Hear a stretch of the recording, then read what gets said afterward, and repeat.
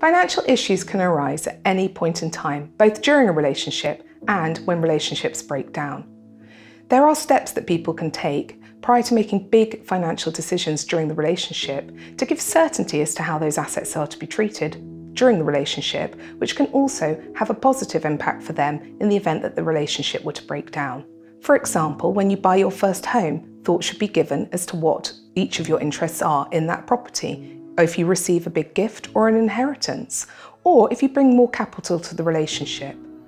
Financial issues also arise inevitably when relationships break down, and people are often surprised to learn that the rights of cohabitees are very different to those of married couples and civil partners. We advise in respect to the full spectrum of assets that people may own or have an interest in. For most people, the family home and pension assets are the main assets that we need to consider. However, for others, there are businesses and family businesses, trust interests, other assets such as savings, investments, and even cryptocurrencies.